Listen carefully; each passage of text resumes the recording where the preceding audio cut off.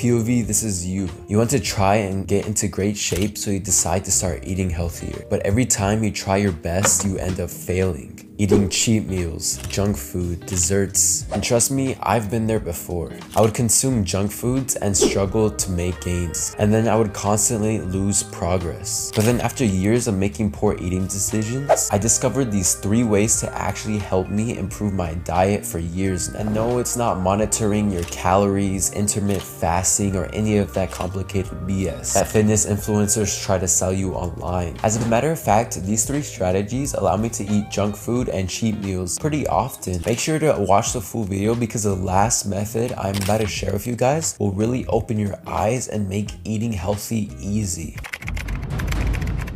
Before we dive right into the 3 strategies, you need to become aware of and understand why it's so hard nowadays to eat healthier. At the end of the day, it's so hard for us humans to eat healthier, especially when food is so much more accessible. I mean, we can literally order groceries from our home, we can order Uber Eats, and we can even order to go at any restaurant. Consuming food doesn't take any physical effort compared to the old days where we actually had to hunt for our food. On top of accessibility, most of the food industries aren't going to prioritize our health. They are going to prioritize profits. In doing so, many food industries will modify their foods so that they will taste better instead of healthier. Now, I'm not talking about all food industries, but I would say the vast majority of them. And the thing that really sucks is that the better quality food is, the more expensive it is. The reason why better tasting food is a problem for us is because it gives us more dopamine for our brains. So that's why we tend to have unhealthy eating habits. So basically, in this era, we have a whole system set up for us to achieve obesity. It's pretty effed up if you think about it. And the biggest reason why it's so hard for us to eat healthier is because you have developed, I would say, years of unhealthy eating habits. So that's why it's going to be really hard for you to stay consistent with better foods. But that's why I made this video for you guys, so we can help fight those unhealthy eating habits. So let's talk about the strategies that I discovered to help you become into the best shape of your life.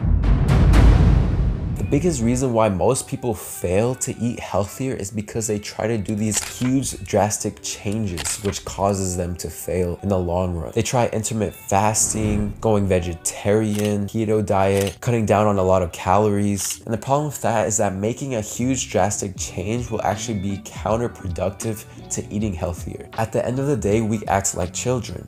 If our best tasting foods are eliminated from our diet, chances are our diet is going to fail. The key to improving your diet is by slowly replacing things. For me, I was a heavy soda drinker. Every time I would eat a home meal or go to a restaurant, I would always order Dr. Pepper because it just tasted so good. I mean, who doesn't love Dr. Pepper? But when I wanted to try and switch to just drinking only water, I would end up failing. And then the next week, I would just end up ordering only sodas. And as a result, my gains would suffer. So what I actually tried doing instead was that the next 3 times I would be able to drink Dr. Pepper, I would, but then the 4th time I would only drink water. And then maybe a few weeks later, it would become easier. Then I would be able to drink 2 Dr. Peppers and then 2 waters. You can also apply this to eating fast food. Maybe 3 days out of the week, you will eat fast food, and on the 4th day, you will try to eat a home cooked meal or just healthier food. This is the key to actually improving your diet, which is making small gradual changes. And over time, these small gradual changes will compound and you will see amazing results in your diet. As a result of me making small gradual changes to my diet, I only love drinking sparkling waters instead of sodas. Majority of the time, I only eat home cooked meals, and every once in a while, I might grab some junk food and some dessert. Yeah, I love junk food. However, it's actually become easier to avoid, and honestly, I'm just not as interested in it. Yeah, I get that fast food is just bussin' and tastes great. However, after making small gradual changes, it's become easier to avoid and less tempting, and you actually might enjoy it more. Now, this method in particular is a game changer for improving your diet and eating healthier. Instead of focusing on carbs like bread, pasta, and sugar, focus on proteins instead. The reason being is that focusing on protein helps you to feel more full, and it will leave less room for other unhealthy carbs. and it also helps our muscles recover for those of us who are training. So what really helped me was learning to enjoy the taste of protein, especially beef and chicken. I love steak and fajitas so much I could eat them every day, to be honest. And sorry for my vegetarians and my vegans out there, but you are missing out. It's just a joke, please don't cancel me. Focusing on proteins will help you reduce your calorie intake. The best way to eat healthier and get into shape is by just not eating too excessively. That's why eating proteins are super beneficial. If you prioritize protein, it will leave less room for other unhealthy carbs like processed sugars and gluten. This is just a bonus tip, but I would highly recommend that you focus on prioritizing natural sugars over processed sugars. Processed sugars are harder to break down, so your body will spend more energy and time to absorb that energy. Same thing goes for my gluten and bread and pastas. Gluten is pretty hard for your body to break down. Now that explains why we get so tired and sleepy after a big meal. Some great sources of protein that you can prioritize eating are chicken breast, lean cuts of beef, turkey, Greek yogurt, egg whites, and fish. Some plant-based protein options are beans, nuts, quinoa, tofu, and lentil pasta. When most people make an actual change in their lives, it's not really because they want to, but more because they are forced to. Imagine this: someone named Joe is overweight. They eat desserts all the time, junk food, alcohol, all of the above. His wife is very concerned for him, so she tells him that he needs to start eating healthier and improve his diet. But he pushes it off and says that he will start tomorrow or next week. Next thing you know, this continues for years and his diet doesn't improve. One Saturday morning, he wakes up and he has a heart attack and he is rushed to the hospital. His wife and his kid are crying at his hospital bed. His doctor tells him that if he doesn't improve his diet, he will die within the next 2 weeks.